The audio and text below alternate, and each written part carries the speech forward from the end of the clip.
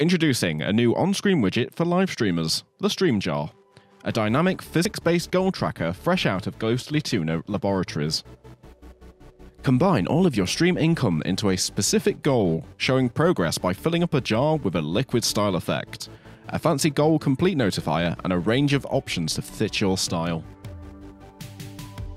To get started, add a Stream Jar source to your scene and open the options screen like so. At the top of the options page includes a range of buttons to help test and control the jar. On the left shows the progress and allows you to start and stop the goal tracking.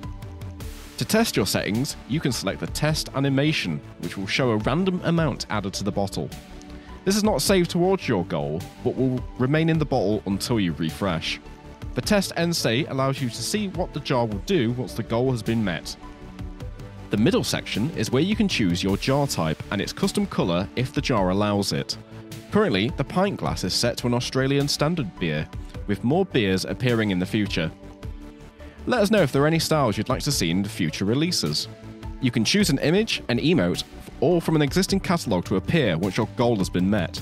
Experiment and let us know how you get on. Starting a new goal is easy. Simply choose which events you want to contribute, your starting value, and your goal.